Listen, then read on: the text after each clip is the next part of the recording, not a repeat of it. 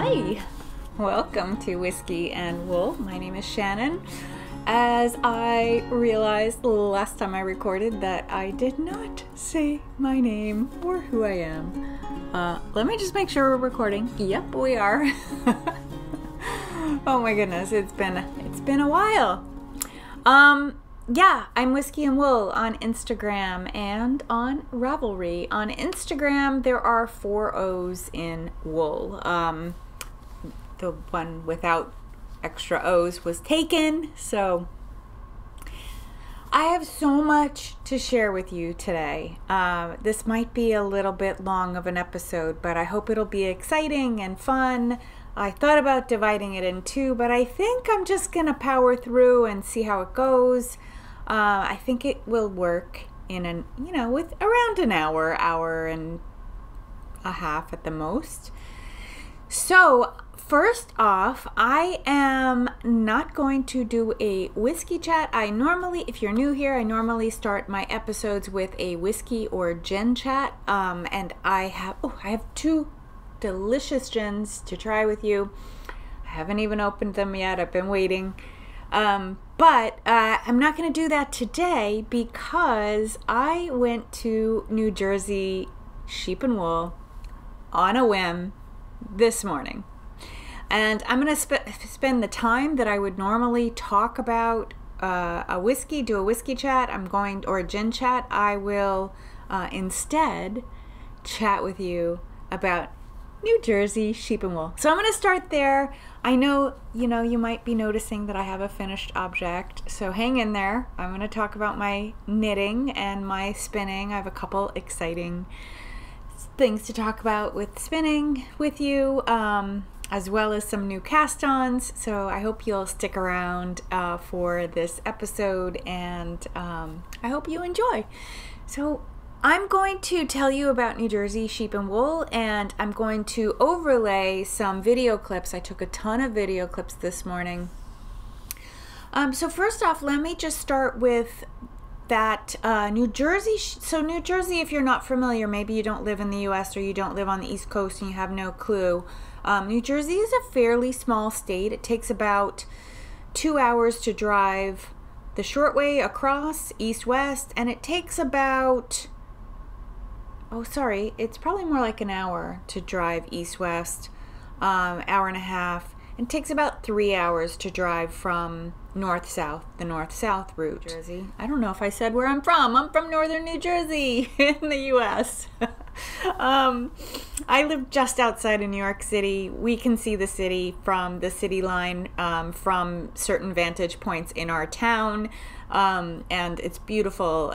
I live in a very suburban, rural-ish area. Not as rural as where I went today, though.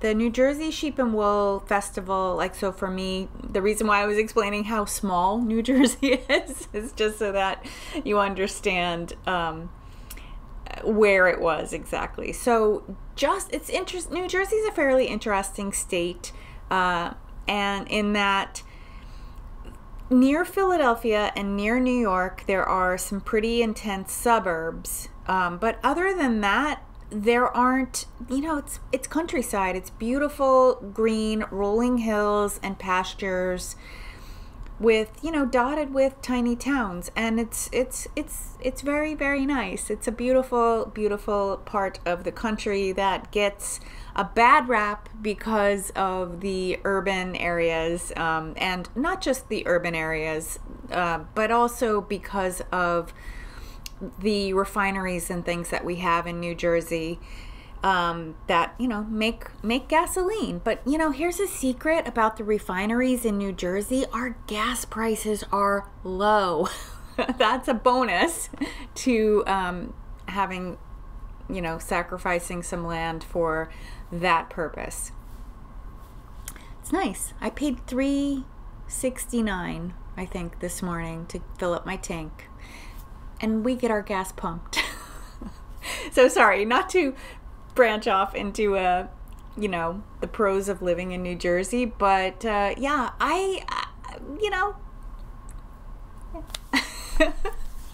there are pros. I'm sure there are pros to every state. But okay, anyway, New Jersey Sheep and Wool is in the center of the state. I would say it's almost dead center.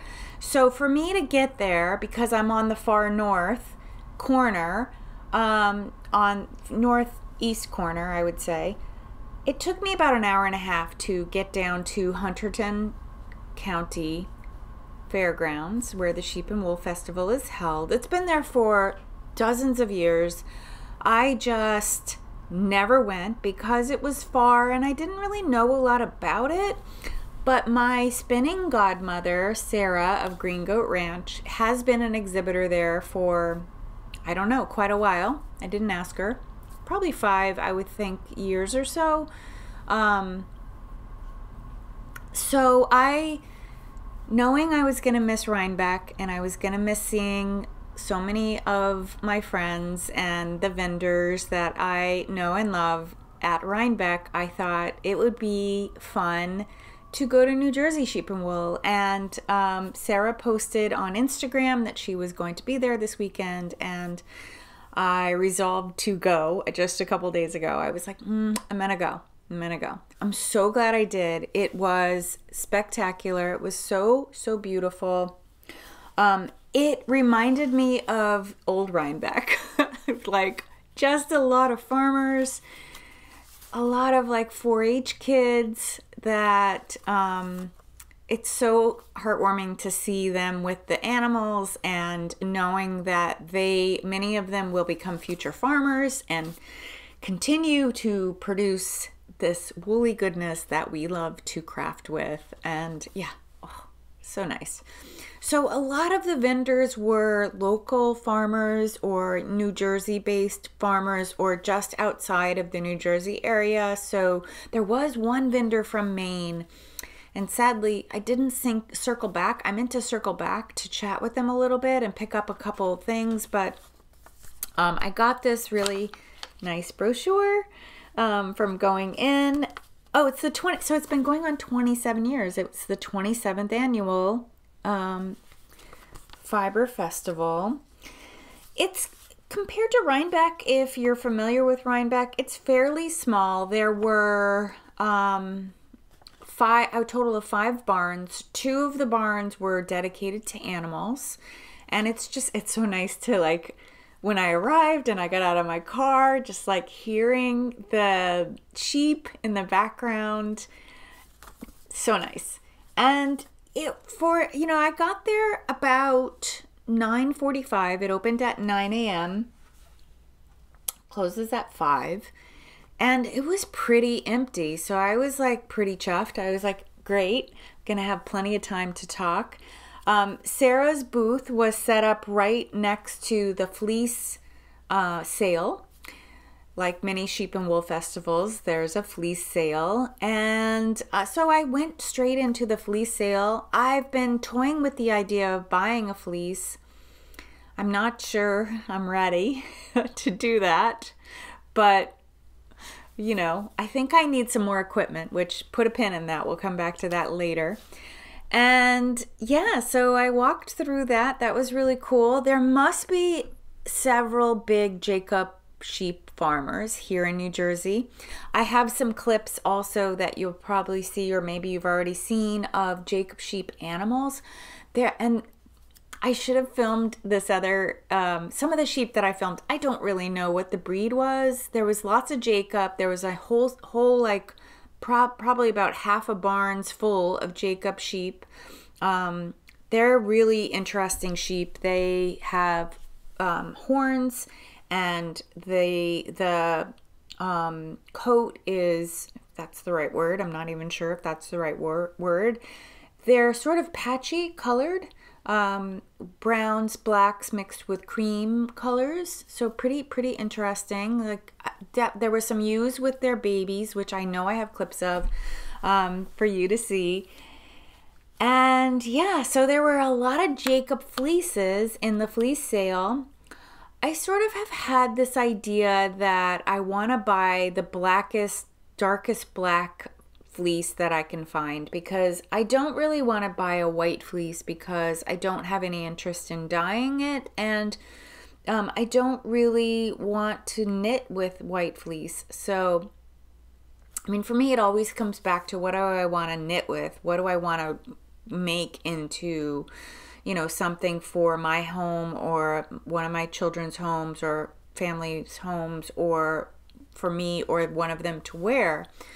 So I thought black would be fun. I know it won't be black like the sweater that I'm wearing, but it would be, you know, probably like a nice charcoal gray. I'm just looking around to see if I see any, and I don't. So, or like an off black, which would be really pretty. So I didn't buy any. I still think I need more training. I need to be able to experiment a bit. So I went from there right over to Sarah's booth, and we had a lovely chat. We were trying to figure out the last time we saw each other in person. It's been so long, but I feel connected with her because of Instagram and being able to connect that way. I was so sad that when I figured out that I wasn't going to be able to go to Rhinebeck, and because I knew Sarah was going to exhibit for the first time in one of the external events to Rhinebeck, leading up to Rhinebeck on the Friday before, it's not going to work for me. It's not going to work for me because, if you're new here, you may not know this, I have a granddaughter, and she's turning 2 on that weekend. So I will be going to Maine to spend the weekend with her and my sons, and it's going to be so great. I'm so excited about that. But I knew I wasn't going to go to Rhinebeck, so I wanted to make sure I saw Sarah.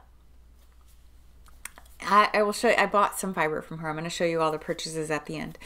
So from the barn that Sarah was in, I walked around a little bit and went over to see the animals. And there was a show ring too. There was competition for the young farmers, and I'm sure the more mature farmers as well.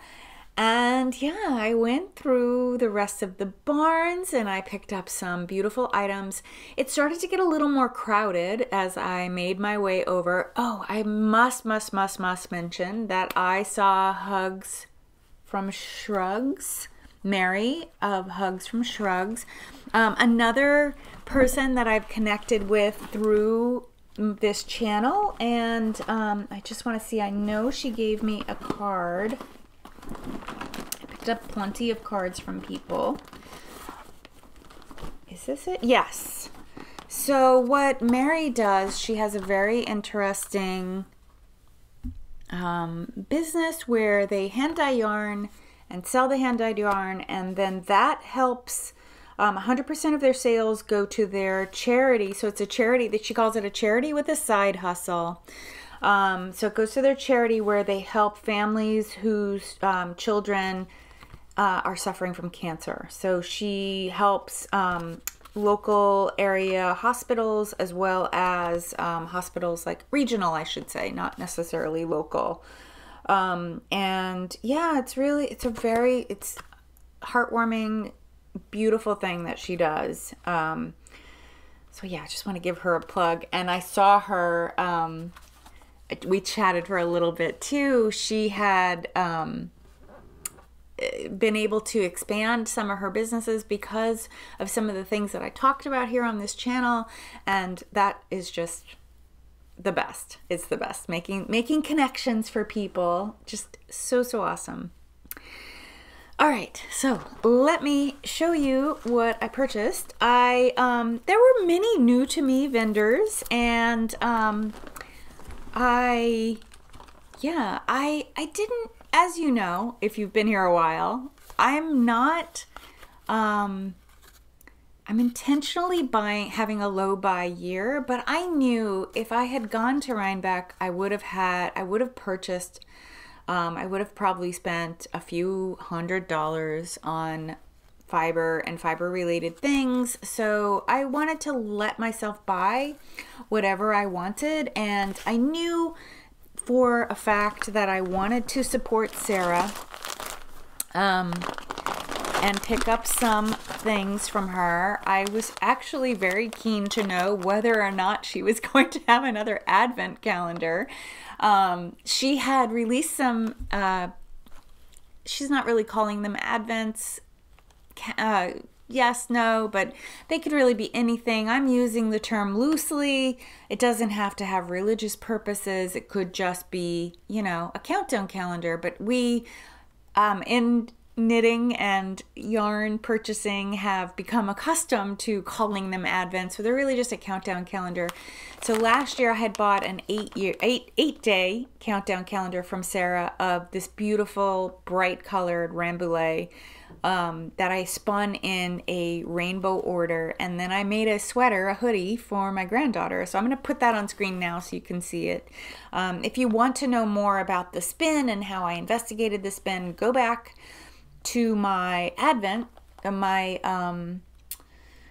Vlogmas from last December, and you'll see the spin if you're interested in seeing the spin. And then I think around March or so, once I knew they were moving to Maine, I went ahead and whipped up the rainbow hoodie that I made for her.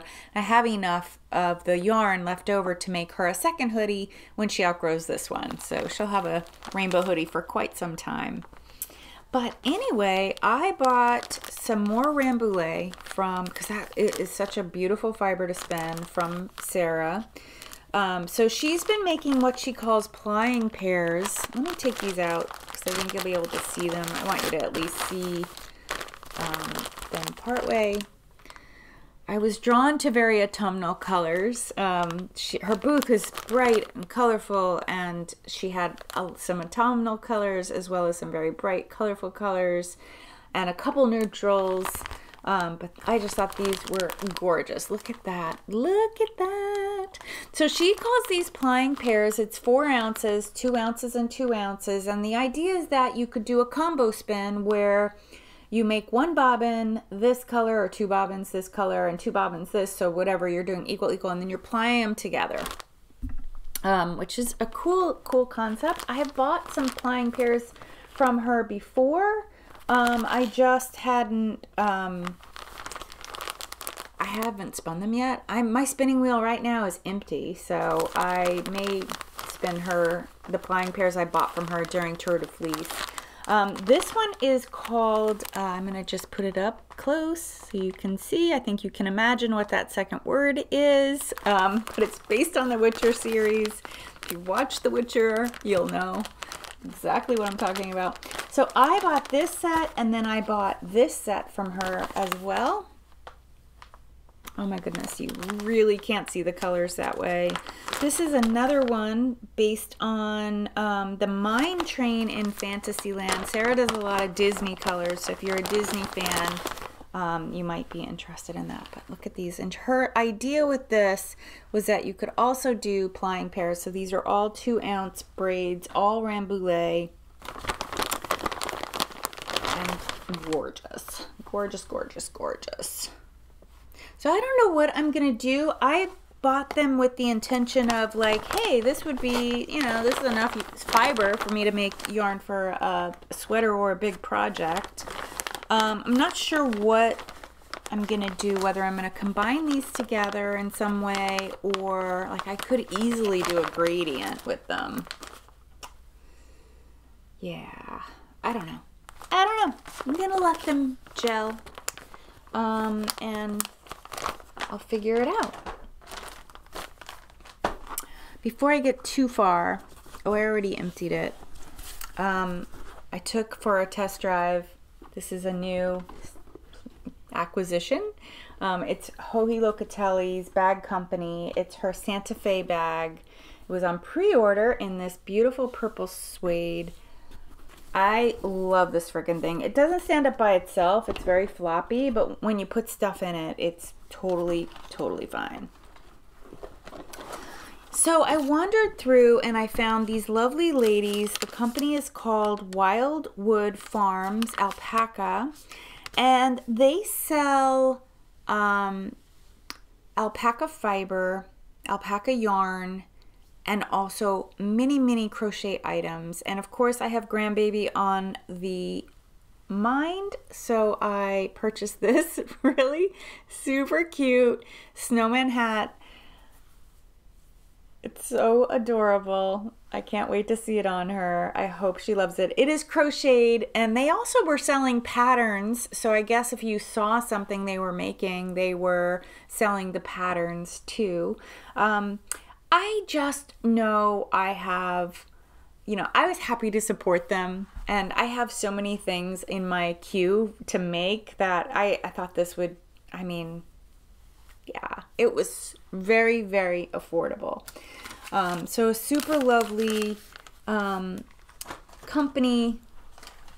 They also had, I almost bought a crochet rabbit. Oh my gosh, it was so cute. But I realized it was because I had recently watched, oh my gosh, I can't remember the name of the film, but I recently watched a new film. I'm going to put it on screen, the name, because I'm going to look it up when I'm editing. And there was a rabbit. It featured a rabbit.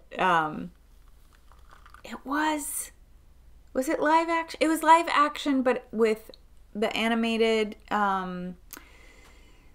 like dolls and stuff like that and rabbit. And I think the only reason I liked the rabbit was because of that film. And I was like, oh, she has enough toys. It seems to me. Okay, I only made one other purchase. I was actually thinking before I went, because I've been on this DK weight sock journey, I thought I might pick up some DK weight skeins because, sometimes you see or you connect with a vendor and you think, you want to support them, but your budget doesn't allow for you to buy like a sweater's quantity. So I thought, I'll pick up I'll allow myself to pick up some single skeins of DK weight. But I ended up, by the time, I was actually especially thinking about, I think it's Victoria Vita Lifestyle. She lives on Staten Island, which isn't too far from me. She goes to this every year. I was thinking about her yarn. I was thinking about Chelsea Knits yarn, Christina of Chelsea Knits, or Chelsea Yarns. I was thinking about her yarn, and I was thinking about Shirtsy Cat, who lives in PA. So Christina lives in Red Bank too, not too far from Sarah. But by the time I got around to their booths were really crowded and I couldn't get in. And I just thought to myself, they were, very, very busy, dealing with lots of customers. So I thought to myself, it's fine. I don't need any more yarn. It's totally fine. So I ended up not purchasing any yarn, but I did buy some more fiber. I found a booth that pretty interesting woman. Her name is Julie, and the company is called Julie's Handspun Yarn. So I picked up 2 braids from her of BFL. So this was one. I was just really interested in the color combo. I know it's more spring-like, so I may save it for a spring spin. Really, really reasonable. So that was the other thing I really loved. Look at this one. I bought this one too. Also very spring-like. They're both 100% BFL, both 4-ounce braids. So again, probably won't go together, but could be really interesting. 3 plies with the 3 colors. I could play around with that, with mix or blend of them. So yeah, I picked these up as well. Yeah, so I ended up not buying any DK. I did stand outside all 3 of those booths and look lovingly in and just think, wow, I can't get in. And I thought I would circle back, but I had an accident, which I'm gonna talk to you about in a minute. The last purchase I bought was this beautiful ceramic mug. There was only one ceramic artist. There was a second person who had ceramics, but I don't know if they were handmade. But I thought this was really well priced, and it's beautiful. This is about the size I need for my morning coffee. She wrote on the company is called the Rogue Artisans. Tall mugs are perfect for hot chocolate. I'm gonna use it for coffee. It would be good for hot chocolate. But she had a few really, really adorable ceramic mugs. I just have a really big collection of ceramic mugs, so I wanted to come home with one, and I can't wait to use this tomorrow morning. really, really looking forward to that. That is everything I bought, and so good. I'm so happy I went. It really, really reminded me of Rhinebeck when I was younger, and just a lot of like sheepy energy and a lot of like makers there that were, it was a lot of farm yarn, right? And a lot of farm quality, like farm high quality, of course, like where you really had this feeling you're buying directly from the farmer or from the maker, which I absolutely love. It was really, really great to see. And anything I'm regretting, I picked up a few business cards. Anything I'm regretting, I do often have regrets and look backs where I'm like, crap, I wish I went back to check out what they have. I will, you know, just look them up online and make some purchases. So yeah, so the reason I ended up leaving, so I started to flag, my energy was flagging around noon, so I went to go get lunch, and I ended up like spilling it all over my pants. I ate a gyro, it was delicious. I had some homemade lemonade, so good, and I just dripped the gyro at the end. I was done eating, and it just went all over my pants, and I was like, okay, I think it's time to go. So I didn't end up going back through some of the areas that I had gone through and intended to return to. It was actually Julie. She had some really beautiful bats, but I prefer to, I mean, they were gorgeous and they were so reasonably priced, which that was another thing about the whole festival, was that the pricing, so much better than what you can get at Rhinebeck, to me anyway, or like what I'm used to seeing. It was interesting too, like I started to think, like, I mean, I haven't been to Vogue in 2 years. I haven't been there since 2020, January of 2020. It's now February 2022. Going to this festival kind of gave me pause about going to Vogue. Like, maybe I don't really want to go to Vogue this year. I don't know. I'm going to think about it. It's super easy for me to go because it's so close. I live so close to the city. But I'm gonna think that through a little bit more. We'll talk more about that when it gets closer. Also, today was freaking beautiful. It's coming on late afternoon right now, yeah, really, really warm out now. It was a little cool, chilly. We're having like our chillier nights with very hot days, and I don't mind it. I don't mind it at all. But it is a little warm to be wearing a sweater.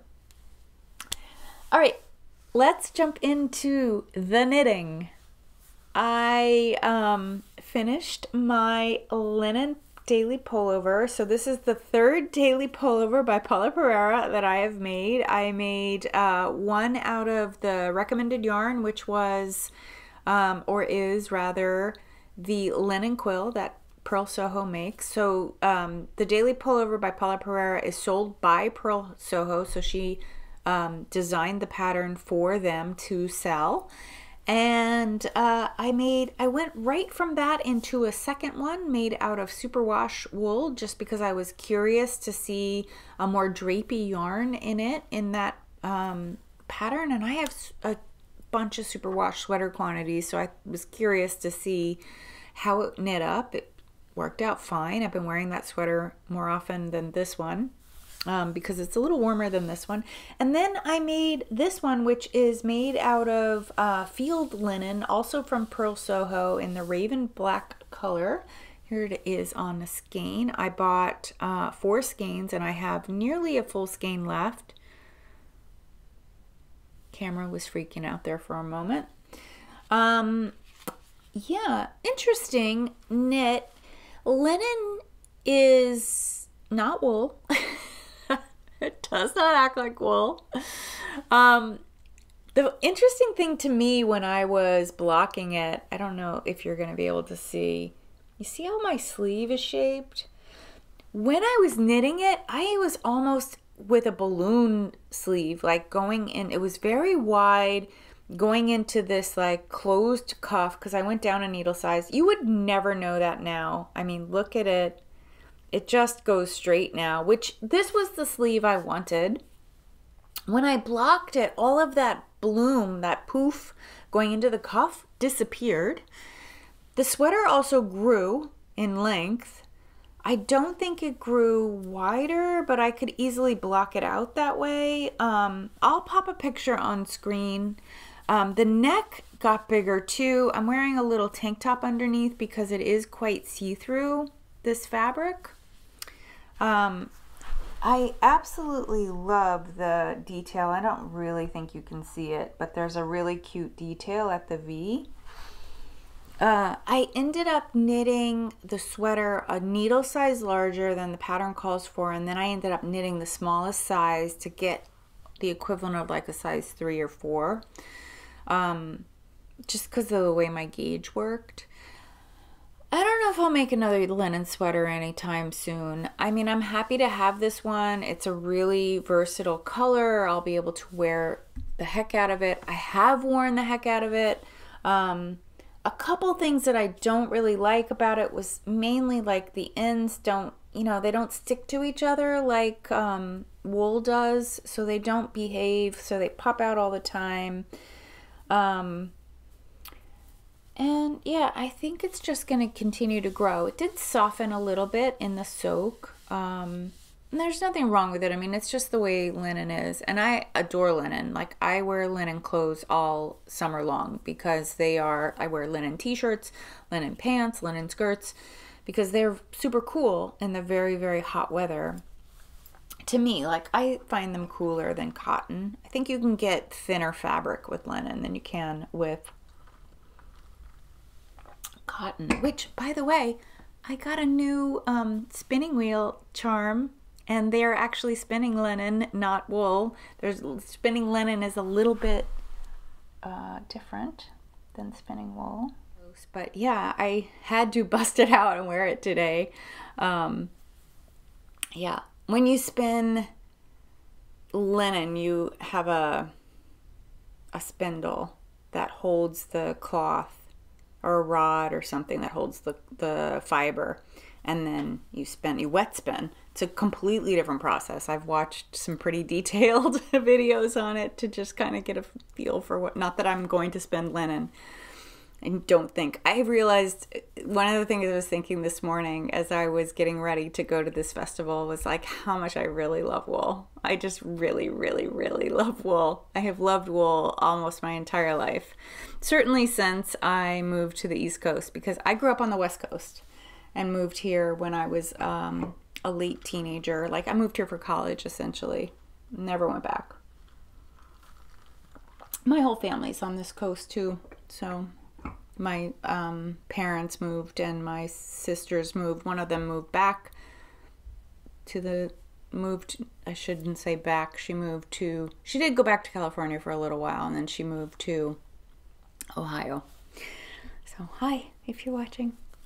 I don't think anyone in my family watches. My daughter-in-law sometimes, but no one else really watches. Okay, yeah, so I finished my daily pullover. I'm taking a break from daily pullovers. You will be relieved. I do have a fourth one planned where I want to hold two strands together, a Sari and wool together to knit a pullover. Oh my gosh, I'm getting a hot flash. TMI, right? All right, so let me talk about what Martha's wearing. Hi, Martha. Martha is my mannequin. She is my size. I have built her out to be my size so that it is easy for me to pop things on and understand how they may fit on me. So I do that with my sewing and with my knitting. Mostly I'm knitting. I don't sew all that much these days. So Martha is wearing my almost finished Vair pullover by Gundren Johnston. Sorry. It is in this book here. That is the pattern right there on the cover. The Shetland Trader Book 3. You can buy it on Amazon or maybe your local yarn shop if you have a local yarn shop that has a good library. Yeah, I was looking for, you know, I saw this pattern made by a few different people on Instagram. It popped up in my feed, and most significant probably is Jackie of Caddy Jack's Knits, and it's piqued my interest, and I thought I was actually gonna make, I got the book and thought I would make the Mayfair, I think it's called. Hang on, so it's got that razor shell pattern all over it, and if you watch Amy Pelko on The Meaningful Stitch, she made this sweater. She made the Mayfair. I got a little nervous, and actually seeing Amy's made me think that I was probably doing the right thing to not make. I was worried that the fabric, this all over razor shell fabric, would be a little too drapey and squishy for me. And when it seemed to me that Amy's was a little drapey and squishy. So I thought, you know, I'm okay with it being drapey here, but I think I want a little more structure on top. So I flipped over to the Vair instead, and I put together a palette of yarns that I had on hand, because I'm all about using up my stash this year, and I'm doing pretty okay, pretty good, I think. So the main colored yarn that you're seeing here is a hand spun yarn that I made from comb top from John Arbon. So this is a John Arbon color called English Mustard, and their base is called Viola. The Viola base from John Arbon is a DK weight. I spun it to be a fingering weight. So John Arbon Textiles does fair specials and stuff, and I had heard about him, about that mill, about his mill, I don't even know, like probably like 4 or 5 years ago. And then when I went to Edinburgh Yarn Festival in 2019, I met him and picked up some fiber. Or I didn't pick up fiber, I picked up yarn. I didn't spin yet. I wasn't spinning when I went. That was in March. I didn't learn to spin until April of 2019.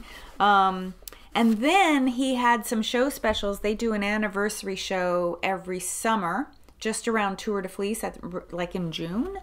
And I bought some fiber at that point, and that was when I picked this up, along with some other fiber of his. So you'll be seeing more of the fiber, fiber that I purchased over the last couple years from John Arbon. I didn't buy any this year. This was the first year in 3 years that I have not bought fiber.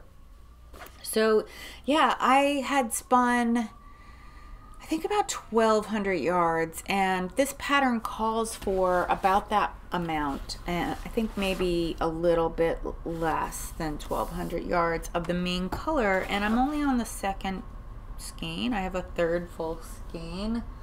I should have known better. Like, I don't know why patterns do that. Like, I mean, I guess maybe if I used the yarn that was suggested, maybe I would have used that amount, but I know myself, like for fingering weight yarn or even sport weight, a full sweater takes me about 1,200 yards, 1,000 to 1,200 yards, somewhere in there. And this has a significant amount of other colors, so I should have realized, but I didn't. Anyway, the rest of the yarns are yarns that I had on hand, a bunch of single skeins. What you're seeing are 2 loop fiber yarns. One is called Body, and the other one is Loop Fiber Studio. They're like these marled yarns. I'm sorry, I put the skeins away, so I don't have the skeins anymore. The blue, the lighter blue here is Jamieson and Son Spindrift, which is the recommended yarn for the pattern. The pink is a indie dyer that no longer dyes. The light pink. The bright pink is Bien Aimée, the colorway Sari. And yeah, that's it. That's all of them. I did use, compared to the pattern, I used an extra color. They did 4 colors. I used 5. Right? 1, 2, 3, 4, 5. Yeah. So they only used, they used 5 colors total, including the main color. I used 6 colors total. So when I got to the top, the color work, I did like a mix and match. I didn't follow what the pattern recommended. I instead just kind of knit whatever, and I think it's fine. I do have to do the neckband. I think I'm going to do a turtleneck like in this picture.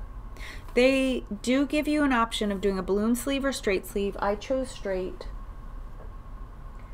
And yeah, I think that's all I can say about it. I really, like always, when I'm getting towards the end of a sweater, I really can't wait to block it and see how the fabric looks. I think I'm going to get some growth here because these are garter rows, basically, garter knit stitches. So I think I'll get some growth in the length. Usually garter opens up a bit. And, you know, a little growth up here too, which is perfect. Like, if it gets as long as this t-shirt, I won't be mad about it. It's fine if it stays this way, but yeah. That is, you know, the next whip that I'll probably have done. Although I am knitting on tiny needles. I'm knitting on size 3, US size 3, which for you non-US folks, I mean, I should get used to the millimeters because they make more sense than our needle sizes. US 3 is a 3.25 millimeter needle. So they're quite small. And I believe I go down to a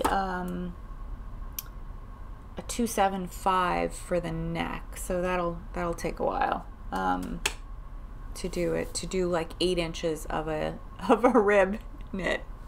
Fun, but it'll be worth it, right? Because it'll look great.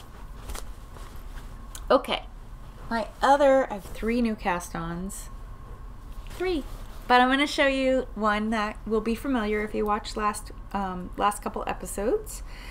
I am also working on a Lace and Fade Boxy by Joji Locatelli.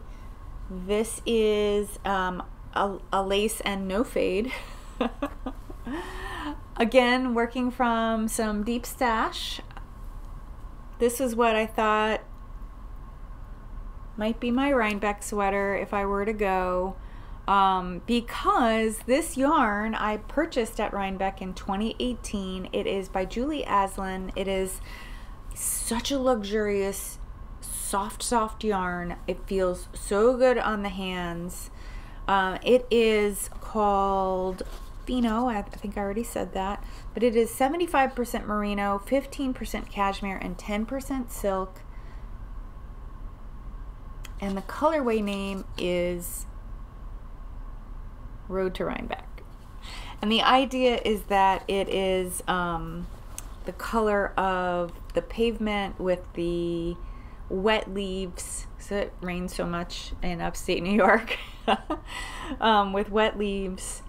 So it's got these speckles of red and orange, gold and brown and green in it. So pretty. Really love it. And it's perfect because this pattern needs a very drapey yarn, and I have been waiting for the right pattern to use this yarn for because of the drape. So I don't often do drapey knits. I make more structured knits, more like this. So yeah, this was perfect. As soon as I saw the pattern and I saw how elegant and beautiful it looked on Joji when she released the pattern a couple months ago, about a month ago, I guess, a couple episodes ago of her episodes, if you watch her journals, I just fell in love. I was like, this is the pattern for this yarn.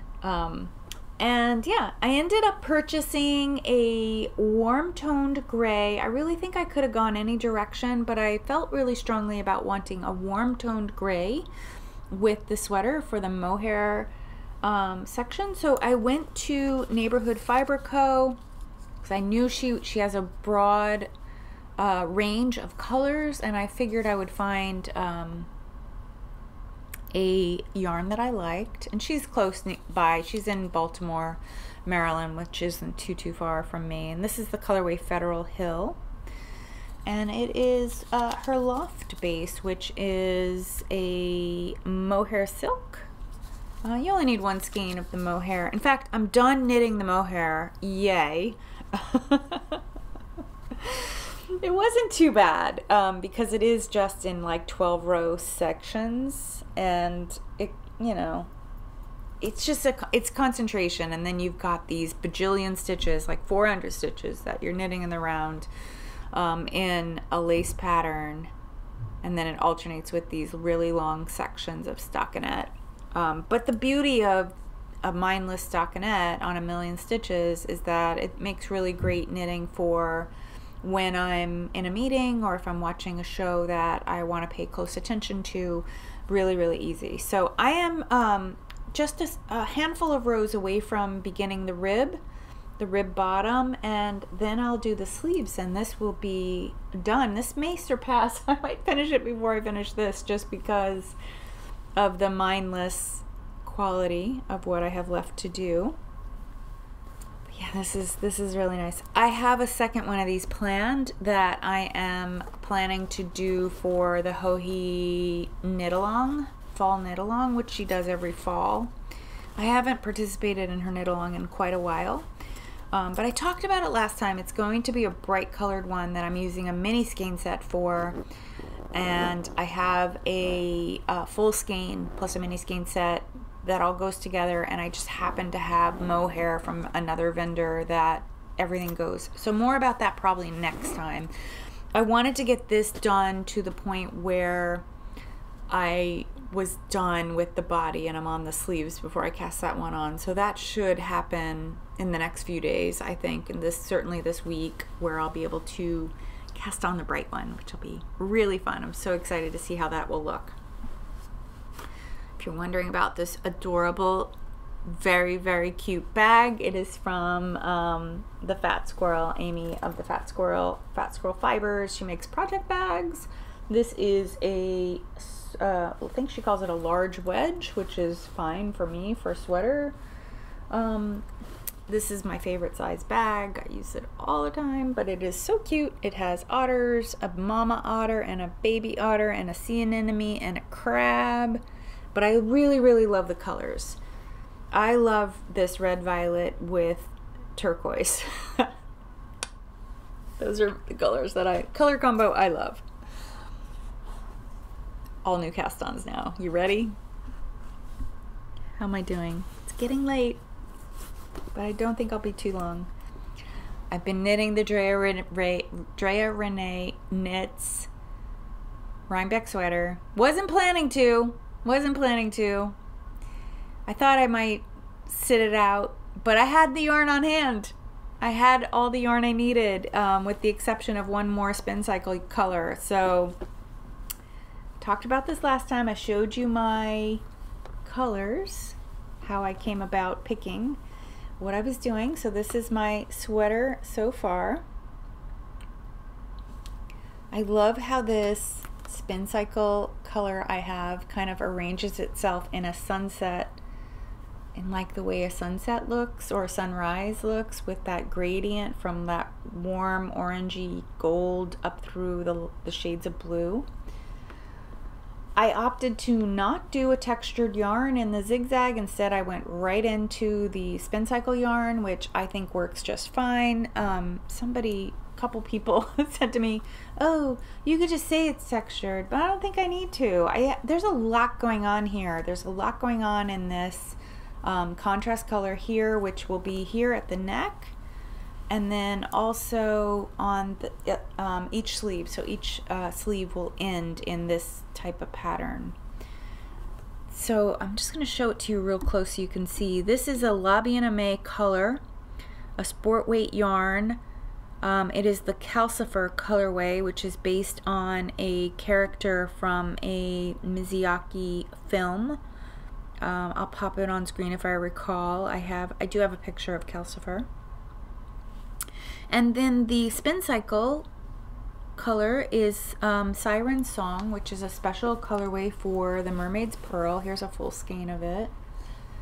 So it is those, as I was saying, like those sunset colors. Gold, oranges, and shades of blue, like especially turquoise. The main color is some wool that I have had on hand for quite some time, called by Rama, so it's a Norwegian wool. It was an accidental purchase. I was intending to buy green and I ended up buying like this pretty denim blue, and I just kept it because I thought, it's good. It's great color. I'll use it for something. So it is PT2 Rama colorway 4124. As always, all of the yarn information will be linked, or not linked, oh yeah, linked to Ravelry. A link to my I list everything on Ravelry and then link it there. But you can also just Google, if you're not on Ravelry, you can just Google the yarn and you'll find some local makers or local sellers by you. So yeah, this has been so fun. It is so addictive. I'm on the stretch of it where you're just doing the flex in the whole body. And yeah, it's been moving along. If I didn't have so many other things on the needle, I'd probably be done with the body by now. I'm continuing my sock journey. I hope this isn't too boring for regular viewers, but I am continuing my DK sock journey. I am knitting DK socks for my adult children and their significant others if they have them, so it ends up being 5 because I have one son who is single. Do you know anyone? Let's matchmake. Yeah, so I have one single boy and 2 boys that are partnered, so the sons and their partners are all getting socks. This is for actually my oldest, so I've already knit a pair for the 2 younger ones, and this is for my oldest son. It is a Ching colorway called Pika, based on Pikachu, so they were all Pokemon fans, and it is so soft. I really love it. The pattern I'm knitting is the Drea Renee everyday sock pattern. It is made for fingering weight, so I've re-engineered it for DK. It's been quite an adventure, but I've worked out all the numbers now for all the sizes that I need to make. Yeah, it's just really easy breezy, knit so fast. I've got it down pat now, and I'm on the leg. I'm almost done with this sock, and I don't know about you, but when I do that heel transition, I'm really focused and I crank my way through it, and then I get to the leg and I sort of kick back and ease up on the knitting. But you can actually see I was in the middle of a row, so this is the knit that gets carried around with me all the time. So I expect to have this pair of socks done next week. So this is just a really beautiful butter yellow with flecks of black and red to signify Pikachu, if you know. And it is her classic DK, which I don't think she makes anymore. I don't think she uses this yarn anymore. If she has it, it's probably yarn she's phasing out. But it's a 75-25 superwash merino nylon blend. So it's perfect for socks. Really great for socks. Unless you want a nylon-free sock. Then I think the superwash BFL that I used for the other socks. And you're going to see more of that superwash BFL from Corner of Craft coming up, chromatic yarns coming up, because I have 2 more socks to make with that. One less whip. This was something that I on a whim cast on. This is just a start. This is actually a sleeveless top, but I'm calling it a vest. I've been pretty captivated by the whole, like, the fashion look of a button-down blouse with a vest over it for fall. I'm worried I'm not going to get this done in time to wear this fall. But I just thought, you know, I'm a knitter. I'm not going to buy a vest. I'm going to knit a vest. So I cast on the Rota sleeveless top. I don't remember the designer's name, but I'll have it on screen here. I have had about 700 yards of this beautiful, this is another John Arbon, but hand spun by me, where I bought the fiber. This beautiful chocolatey brown with like shades of violet and red violet in it. It is so pretty. I love it so much. It ended up being this beautiful soft heather. I don't remember what the fiber is. It's wool, and it's British wool, but I don't know. I don't remember exactly what the blend is. I think it's like Exmoor Blueface with some other things. It'll be in the show notes, or I don't think I'll put it on screen because I think it's quite long, but I'll put it in the show notes. So I spun this. I didn't buy enough to make a sweater's quantity, so I've had about 700 yards of it. So it's perfect for a vest. And so I just searched for a vest pattern that I thought I would really like, and I just was really interested in this highly textured, hopefully you're seeing it. Let me see if I fold it and you won't see so many holes. It's got like these little mini cables and some yarn overs that create this like mesh. I really, really love it. I think that's the front side. It's just a concentration knit. This is a concentration knit. So I'm in the midst of shaping the armhole. I have a few more rows to go, and then I'll finish that. And then what you do, so this is top down, and then what I do is come back and cast on the front off of these shoulders and start shaping the neck. I think it's a kind of a boat neck. I'm not sure. I put a picture on screen though for you, so you'll be able to see. I have a lot I'm trying to keep in my head to talk with you about. But yeah, oh, it smells so good. It's sheepy wool. I really love it. I think I'm gonna love wearing this. Yeah, so we'll see where I get with that. It has not been getting as much attention as I think it needs, but maybe I can remedy that as I cast off some of these other things that I've been working on. All right, I have a little more to talk with you about. I have some spinning. So I have finished spinning a sweater's quantity since I last spoke with you. So I had a viewer ask me about talking a little bit more about my fiber prep, particularly when I'm taking like various braids or fiber that's not necessarily the same colors, and I'm blending it together. So I did a little chat about that, which you're gonna watch right now. And when you come back, I'm gonna show you the finished yarn. So I thought I would share with you some of the fiber prep that I'm going to be doing for this next spin. I purchased these, actually all three of these braids towards the end of 2020. I actually think I got these in earlier this year, like January or February, maybe February.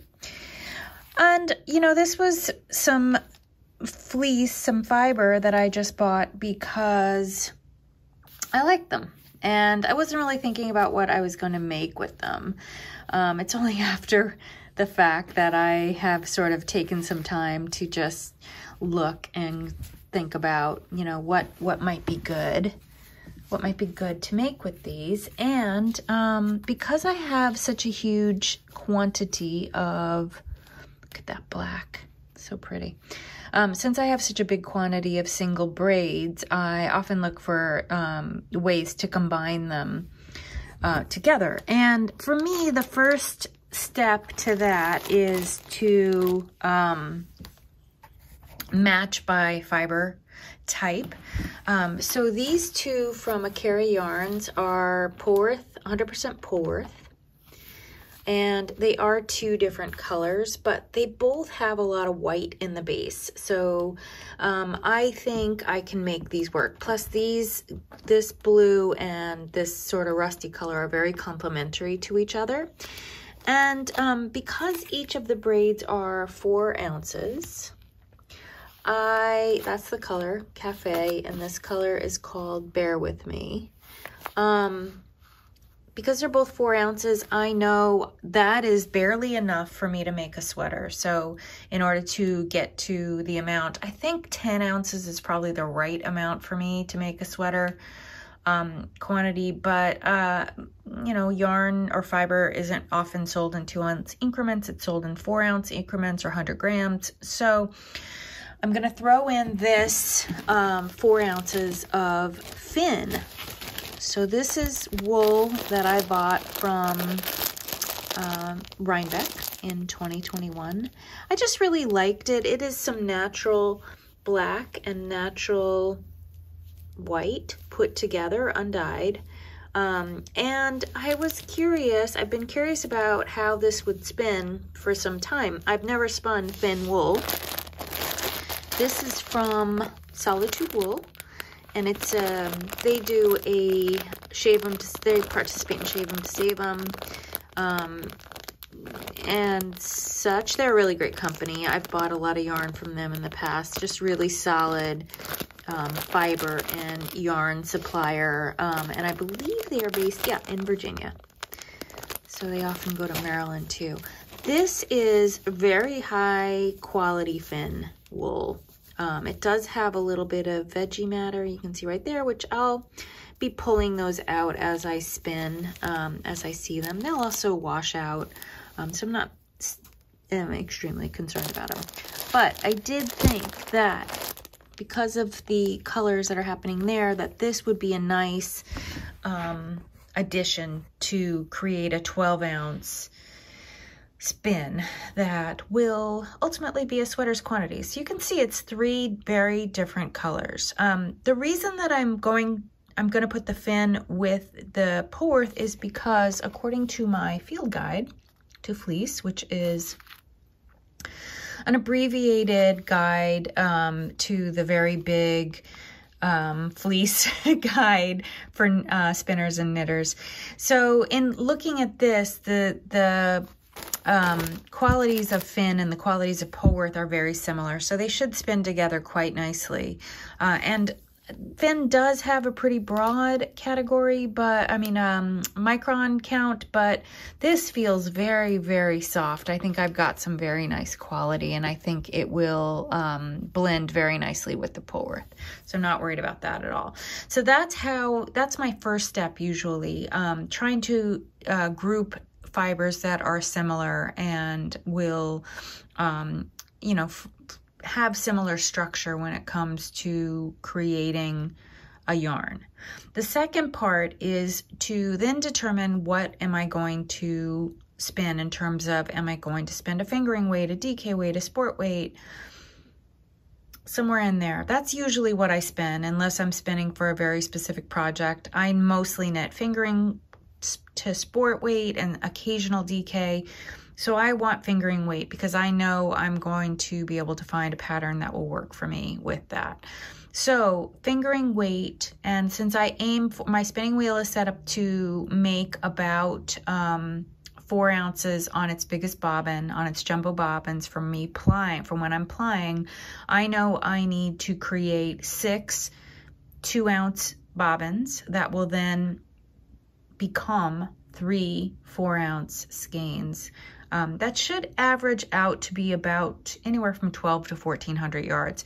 I've spun Pulworth before. It's a long fiber, generally speaking, so medium to long. So I think, and so is fin.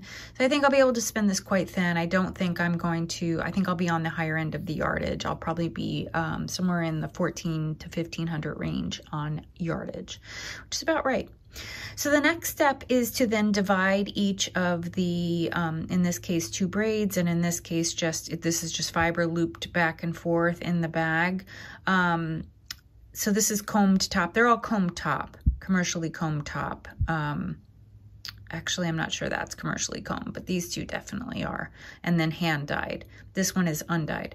So the next thing is to divide each of them by 6, and then I will have an equal amount. I'll do pretty much equal amount in terms of weight. So I'll be unbraiding these 2 and looking at the way they're painted and then figuring out how to split them. I'll show you that in a minute. And this is pretty straightforward. This just gets divided into 6. So it'll be divided into 6 by quantity, by weight.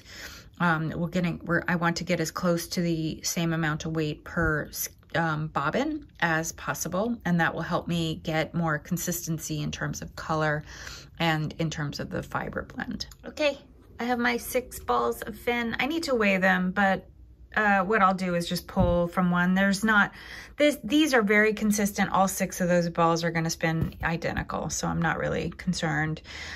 Here, this is going to be a little more tricksy. On top is the blue and pink braid, and then beneath it is the rust and black, or blue-black. It's kind of a blue-black, look at that. Braid, and so it looks like the pink blue braid is kind of random. I don't really see a pattern in there, and I think the same with this one, with the rust and I'm just gonna call it the rust braid. Yeah, so what I'll do is divide these. So I need 6 pieces. So I'll probably divide them in half, and then I'll divide those halves in half, and then I will, that'll give me 4, and then I'll probably just pull off some segments to create, actually I might do that before. I'm not sure how I'm gonna do this.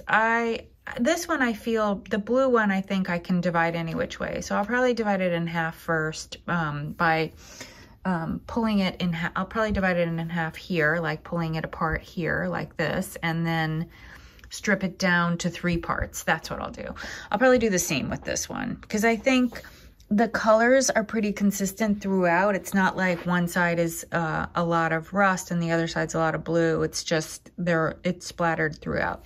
One thing to note though, with braids like this that are hand painted, where I have these massive splotches, that color is not going to be that intense. These will very much get diluted by all the white that's on either side of them and surrounding them. The more I strip this down, so the thinner I make this fiber, the more, the less intense the color. So I'm more likely to get intensity of color if I leave it together, if I strip it, cut it this way instead of this way. And to be perfectly clear, I won't be cutting at all. I'm going to be pulling the fibers apart. So yeah, I will show you the final results. Okay, almost done. I did what I had said. I pulled apart in half crosswise, and now lengthwise I am splitting each of these fat strips into 3. And that's how I got 3 balls. I still have to weigh them all. I haven't weighed them, but I'm going to distribute the weight among them so that each of the bobbins has the pretty much the same weight, within a gram or 2. And that will help me use up all the fiber without having to do a lot of hand winding at the end when I'm putting together the very last skein.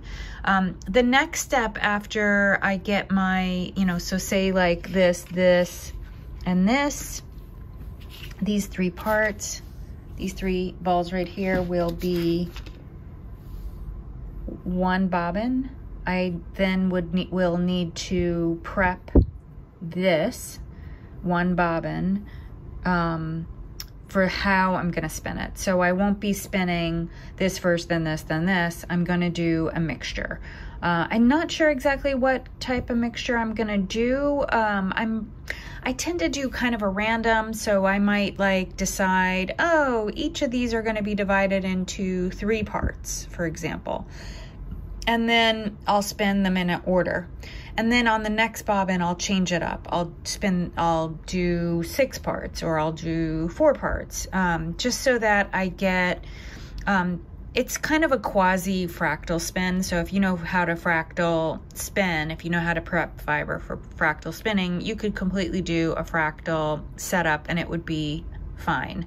I don't know, I guess I'm a little more loosey-goosey with my fractal spins, but the idea is that you get sometimes when the two plies come together, sometimes this will match, sometimes this will match, sometimes that will match each other. And then we'll get this matching that, this matching that, that matching that. So there'll be like a nice melange of color, and it should give me very consistent color as well, between all three skeins. Hey, you are back. So here, actually, let me show you. These two skeins are a little damp still. I just finished them up this morning. But this is the finished yarn. This might be among my favorite handspun that I've made. It is so, so pretty. I love how the braids kind of came together and created this, it just reminds me of river stones. It is so pretty. It's got a little bit of blue, some amber gold. There you can see the blue, and some very pale, dusty pink in it, as well as a lot of this sort of zebra, black, white stuff going on. You might be able to see it a little bit better on these skeins. Can you see it?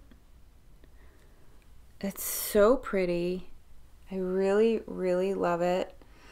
I have a little bit more information, I would say, about the wool, the blending of these. I think you'll be able to see it more on this. So the fin yarn or fiber that I was spinning, though it had been combed, it had been sent through a carder, I think. The fibers, the Pulworth was all lined up, so everything went in one direction. The fin was sort of jumbled in that strip. It didn't look like it unless you looked very close, but what ended up happening was that I had quite a few neps. So like you can see there, like some little like natural neps that occurred from the jumbling of the fibers. So it was really noticeable while I was spinning it, and I think after soaking it, the Pulworth poofed like it always does. It kind of just like, bounces when you soak it. So I mean, I think what will happen is that in the sections of the fabric, like I think you can really see a lot of it right there. I think in the fabric, there's going to be moments that are going to have these little neps poking through, which I don't mind. It's going to kind of change the character of the fabric for me. It's going to make it a little more rustic looking instead of sleek and smooth. I think that's fine. I'll just be thinking hard about what project I want to make with this. But I did end up with, I believe it's a sweater's quantity. I had 12 ounces, so I should have ended up, I didn't calculate all the yardage out yet. But wow, I really, really love the way the colors blended. I think the colors just blended beautifully. Yeah, so nice. And I just love it. I love that brown, those moments of like that toffee color with the blue and then the black. They're just spectacular. So yeah, so brand new spin off my spinning wheel, and now I need to think about what to spin next. I don't have anything in mind. I'm just gonna pull out my fiber and check it out, and I don't know, maybe one of these new ones that I got. So yeah, that is spinning. I completely forgot while I was filming yesterday, because it's now morning. I'm having coffee in my new mug. So good. I'm not quite pulled together in terms of, yeah. Anyway, just a little interlude here. I wanted to talk about the science behind the myth. So this is a segment that I introduced around episode 7 of this year, and it didn't seem to me there was interest, so I stopped paying attention to it. I created a forum and had people put their questions on it. So apologies for the people that put questions, that actually responded to the forum after a little while. I just stopped looking to see if there were responses. So yes, there's been responses. So I want to address a couple of these. And I think what I'm going to do with this segment is just put it in here, and it won't be a every episode thing. It'll just be an occasional episode thing. So the idea of it was that we would explore maybe some myths of knitting or fiber or yarn, and just explore them and see if there's science behind it, if there's any science that backs up the myth. So the question that was posed that I'm going to talk about this time is one that I've been really wanting to talk about, actually, and I'm glad someone else brought it up. It is this idea that purl stitches take more yarn than knit stitches. So I dug deep into science on this. I want to just briefly talk about science of fabric and yarn technology. So yarn and fabric technologies are quite old. They're about 10,000 years old. But scientific evaluation of things didn't really happen until the 20th century. That was when scientists started to explore the science and technology, the science of technology in many, aspects of our society. And scientific evaluation of fabric, yarn, and fiber began around the 1950s and went through about the 1980s. It was a very finite well to dig into. So once they figured out the science behind the technology of yarn and fabric, there wasn't very much more to look at. So a lot of the data, it's true, but it's old. So it's from the 1970s, 1980s, so to speak. So I looked at a lot of this old technology just to understand, or this old science to understand, was there any evidence that doing a reverse stockinette stitch, which means you would purl every row or every round if you're knitting in the round, versus doing a regular stockinette stitch, which means you're knitting every round, would the reverse stockinette use more yarn? And there's absolutely no evidence of this.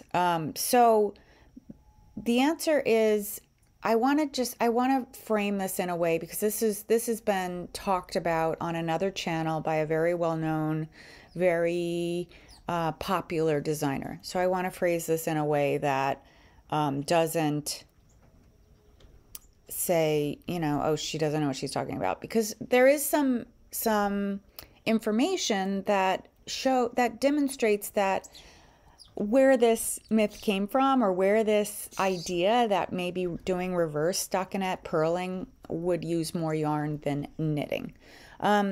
And it comes from continental knitters mostly.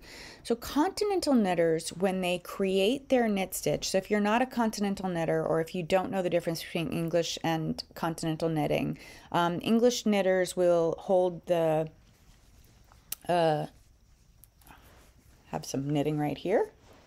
English knitters will hold the yarn, tension the yarn in their right hand. Continental knitters tension the yarn in their left hand. And you may also know them as picker versus thrower. So the continental knitters are pickers, meaning they're going in and they're like, they do something with they do a movement with their wrist, where English knitters do a movement with their entire arm. So they do this, where continental knitters do this. If you're an English knitter, when you're throwing your yarn, whether you're throwing it for a knit stitch or a purl stitch, you're not using more yarn to make that stitch. If you are, if it's because you have a tension problem when you're purling. But English knitters tend not to have the tensioning problems that continental knitters do. Continental knitters are notorious for absolutely hating purling, and that's because the way that they do the stitch, because they're picking it, they're kind of twisting their wrist and picking up the yarn and pulling it through. I mean, there's several ways to purl. They tension the purl stitch in a slightly different way than they do the knit stitch, and in the way that they're tensioning it when they create that stitch, they are in fact using more yarn to create the stitch. But when they snug it up on their needle, when they give it a tug or whatever they do to tension the stitch on the working needle, if they do it correctly, if they do it in such a way that the tension of the loop, whether they're knitting or purling, ends up being exactly the same, then ultimately they're not using more yarn in the finished stitch. So they may use more yarn in the creation of the stitch, but not in the finished stitch. So that's, I think, where the myth came from. This idea that perhaps you're using more yarn to purl. If ultimately in your finished object, if you used more yarn to purl, then you have a tension problem. You're not tensioning the yarn properly. You're not snugging it up properly on the needle after you're done making the stitch. So, and you will know you have a tensioning problem if you get rowing out, if you're knitting flat and you're knitting stockinette or reverse stockinette and you're doing knit a row, purl a row, knit a row, purl a row, you will get rowing out. Rowing out, and you'll be able to see that very clearly on the reverse stockinette side of the fabric. And I'll show you a picture. I don't have anything. I don't have this problem. I don't row out. My tension between purling and knitting is the same. I've been a long time knitter. I think it's something, tension problems come from either new knitters or people that are switching the knitting type that they're doing. So if you go from English to continental or continental to English, you may have a little bit of a tensioning problem. So whether or not, I guess the bottom line is what I'm saying is that whether or not you use more yarn when you purl versus when you knit in your finished fabric really depends on your tension. If you're a continental knitter, when you're doing the purl stitch, you are in fact using a tiny bit more yarn than when you do a knit stitch, but when you snug it up on the needle, on the working needle, it should be exactly the same. I hope that helps. I'm curious what else you want to know about. I do have someone else responded.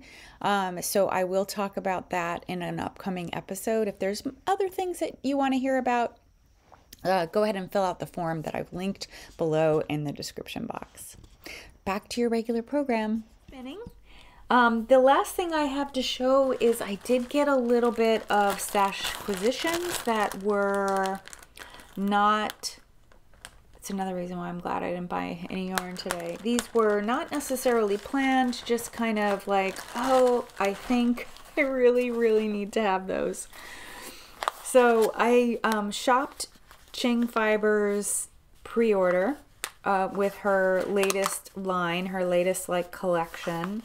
And these just have granddaughter written all over them for me. But I bought all DK, so I bought 2 skeins of DK. This like beautiful rainbow color, which 2 skeins should be plenty for a sweater for my granddaughter. But oh my god, are they not just amazing? So yeah, these will be some baby sweater, some toddler size sweater. And I also got 2 skeins of this beautiful yarn, also from Ching. This is oh, I should tell you the names. Oh, this is Fizzwiz. Which, what a great name. So I bought 2 skeins of this because I had to have a skein of this for socks, to make socks with. And I ended up buying her Dashing DK. It's 100% superwash merino. So I bought 2 skeins thinking I'll make something for Julie, like maybe a hat. Or maybe some socks and a pair of socks for me. This color, this really beautiful neon-y rainbow is called Flying Saucer. Yeah. It's so pretty. I just loved it. She made a whole bunch of really beautiful, like 10 or 12, maybe 8 or 10 colors that I just was drooling over. And then I realized like, oh, I could buy DK for socks because I don't have very much DK. I don't have very much in my stash. Every skein I have, single skein of DK that I have in my stash, I have plans for. So this was like a good something to have. The last yarn purchase that I have, yeah, I am planning to make a sweater from Lana Magazine. This is Lana Magazine from, I don't know, I think it's an issue or two ago. I really want to make the Funfetti by Sylvia Cherry Watts. And it is set up for, it's a DK weight sweater set up for Sylvia Watts Cherry. Sorry, not Cherry Watts, Watts Cherry. It is meant to be knit out of West wool, DK. And I thought to myself, okay, I love West wool. I've knit with it, but wouldn't it be really fun to make this sweater in a more drapey fabric so that it's not so like stiff on you, like the Red Rifle Kid. And I also thought it would be really fun to color it in using like a real 70s vibe. So I started to research like yarn that I could buy here. I mean, look, Stephen and Penelope, if you've ever bought from them, they ship so fast. You get it like practically the next day. Like it comes to me very, very quickly. But I thought, you know, I always try to buy yarn more local, like yarn from at least a US maker if I'm not buying it more locally to me. And I've been really wanting to try, sorry, this is going to be a lot of crinkling right now. I really wanted to try Lamb and Kid wool. This, I totally blame Caitlin from Patty Jacks for this, because when I saw them last year at Cake Palooza, they had gone to Wool and Folk and saw Lamb and Kid. Lamb and Kid is a fairly new company. I think it's a couple years old. And Caitlin said to me, I asked Caitlin what she had her eye on. I was chatting with her and I was like, what are you looking to get? Like, or what did you see that you really loved? And she just was like, oh my God, I saw Lamb and Kid and I practically blew my whole entire Rhinebeck budget there at that booth. And I was like, well, you know, I always want to knit what you're knitting, so tell me about it. And she told me about this yarn. It's called Todd, and it is a yak cashmere blend, 65 yak, 35 cashmere. And I've been intrigued, but I just was, you know, trying not to purchase too much. And since we're closing on the end of the year in terms of knits and purchasing, I decided to splurge for this sweater. And I've been buying from the monthly matinee, where you get a pretty good discount, about 25% off if you buy from the matinee. And yeah, I'm collecting based on these color palettes that I saw that are influenced by the 70s. So I have 2 colors so far. So I've got these 2. This one is called K, this turquoisey color, and this like kind of not very keyed up orange. It's kind of a really mid-toned orange. It doesn't look so mid-toned on screen, but trust me, it's a little softer than what you're seeing, is the colorway Caftan. So I got these 2 for a start on the palette. So these will be 2 main colors. You need 3 skeins of 4 color and 3 colors, and then you get a 4th color that is the collar and cuffs. So I just need I need 4 more skeins and I'll have enough to cast on. So this will be, I'm thinking this will be like a New Year's, Christmas to New Year's cast on for me, because I'm going to take my time picking out the next 2 colors. I think I'm gonna buy either, my 3rd color will be like in the goldenrod area, or perhaps a cream color or brown. And then depending on what color I pick for that, I may I'll choose my 4th color for the collar and cuffs. But I'm actually not veering that far from what the pattern was made out of. It was just using West knits instead of the Lamb and Kid colors, but I think I'm really gonna love knitting with this. It feels so soft. I think the drape is gonna be spectacular. Sorry, I'm just like flipping through trying to find that picture again. I should have flagged it because it's got the blue, it's got the orange, and it's got gold. I just think I really want brown. So if I don't buy brown for the third color, I'm probably gonna do brown collar and cuffs. I think it'll look really pretty. I'm excited about this. That is all I got for you today. I think it's a lot. Yeah, we're probably gonna be about an hour 20, maybe hour 25. There are some beautiful little clips of the end of summer around here. Our tree, the tree that I stare at outside my living room window, has not yet turned, so it's not yet fall until that tree turns. It is so beautiful when it turns. So maybe by the next time I broadcast or make an episode, like I'm a TV station broadcast. Who do I think I am? Yeah, the next time I make an episode, it may have started to turn, but I will definitely be putting in some footage of that because it is so pretty. But lately, I have seen some deer running around on the property, and I have also seen the end of summer hummingbird.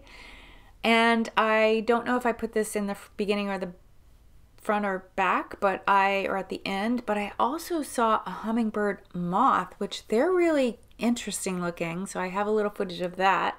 I didn't realize that they're a bit of a garden pest. Like they feed on tomatoes, I think, tomato plants. So, but they're really, really cool looking. They look like little miniature hummingbirds, but they're a little furry instead of feathery, I think.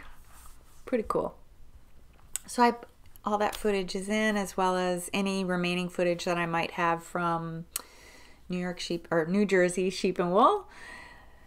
I hope you're doing well. I hope that you are enjoying the change of weather wherever you are, and that you are looking forward to all the things, the fall weather, the holidays, all those lovely, lovely things.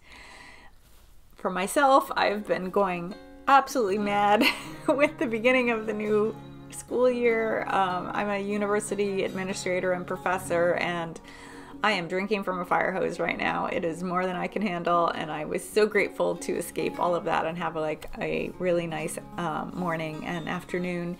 Morning at the Sheep and Wool, afternoon with you here talking about it.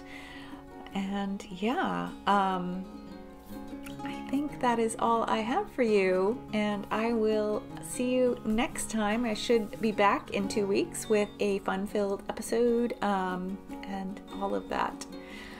Have a great couple weeks, and I will see you again soon.